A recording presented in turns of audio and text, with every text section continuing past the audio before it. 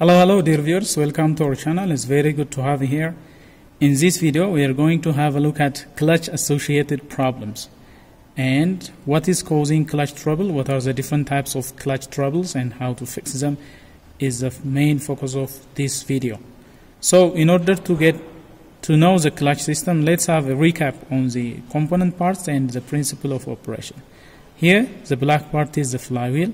This is directly connected to the crankshaft, so it's always spinning with the crankshaft. And we have this rate, it is a clutch cover.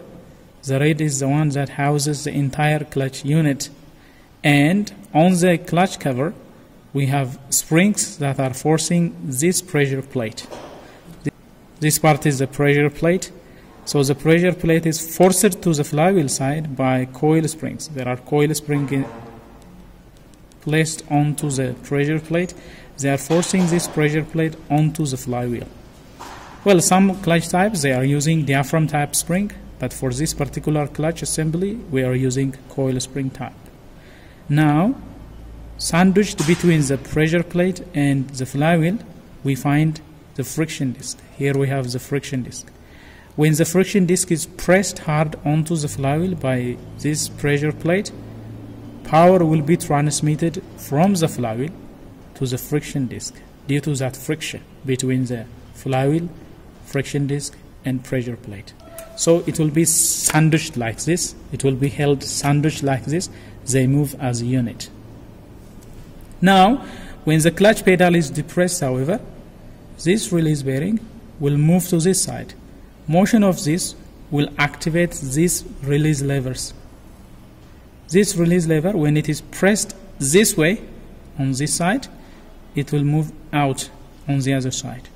Moving out, it will lift this pressure plate away from the friction disc. That way, power flow from the engine to the transmission will be interrupted temporarily so that gears can be selected easily.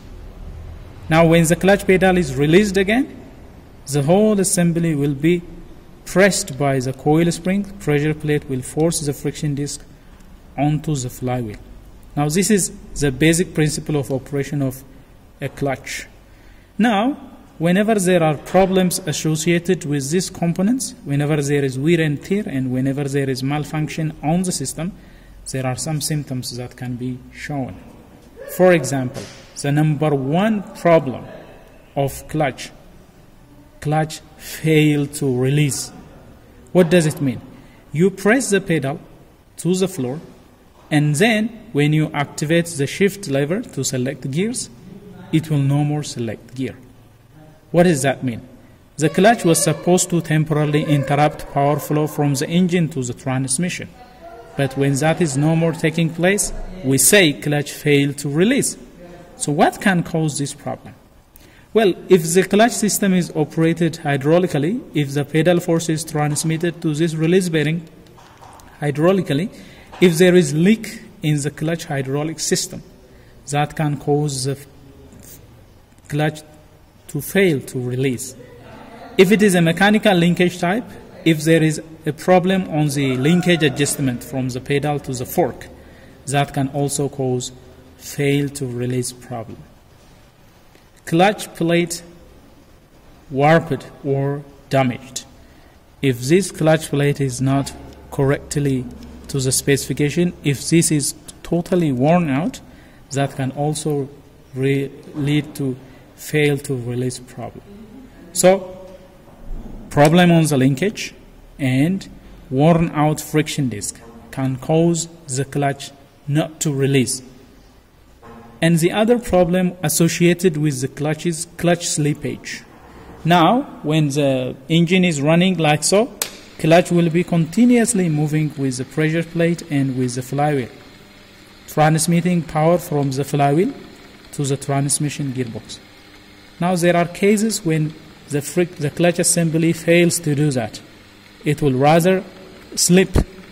Clutch slips. Engine speed increases with no increment of speed on the transmission. So when will that happen? When the force that is clamping this friction disc onto the flywheel is somehow loose, when there is no strong friction between the friction disc, the pressure plate, and the flywheel, clutch will start to slip.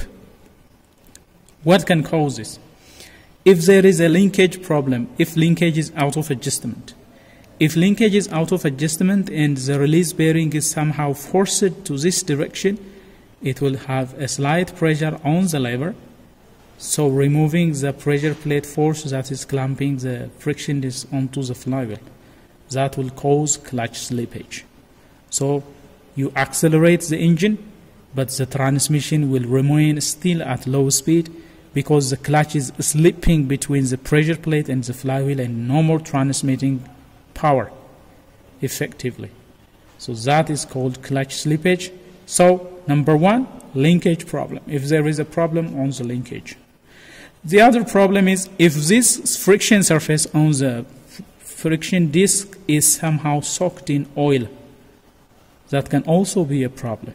If there is oil film on this surface, coefficient of friction will drop, and that will cause clutch slippage, and it will eventually lead to this lining to burn out.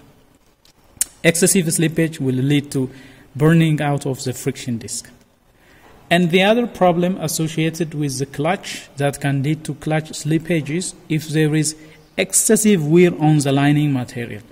This lining material is usually made up of asbestos because it has very nice coefficient of friction when it is working with the steel. So if that lining material is worn out, that can also lead to clutch problem, clutch slippage problem. And the other problem is if you have installed new friction disc, it will require some time to sit properly. So if there is a clutch plate that is very new, it may take some normal start and stop for the new friction disc to sit.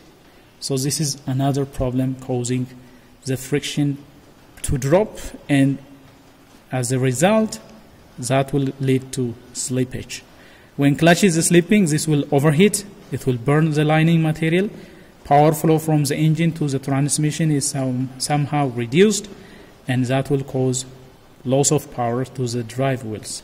So these are some of the problems associated with the clutch. Now in this video, we have looked at two common problems. Number one, fail to release. You press the pedal to the floor, and then when trying to shift, it does not shift freely. When selecting gear, it does not select freely. That is fail to release problem.